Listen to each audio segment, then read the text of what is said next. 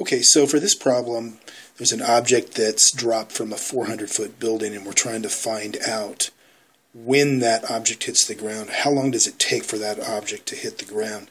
Here's the equation that's given, and this equation represents the height of that object for any particular time.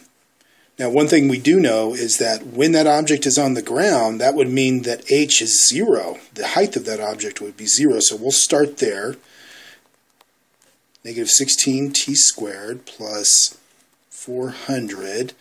I'm going to set that equation equal to 0, and we're going to solve for t. Okay, so to simplify this process a little bit, go ahead and factor negative 16 out of both of these terms. That should help things out.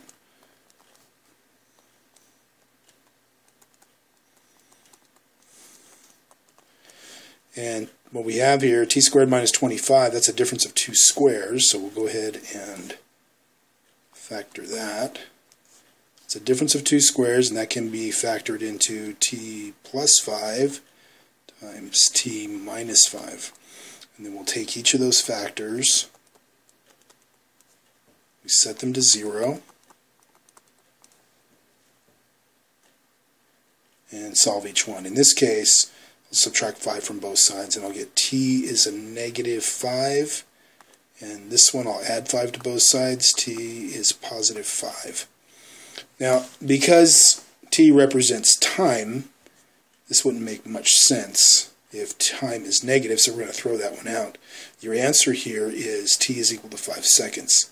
So it takes 5 seconds after that object is dropped off the building to hit the ground.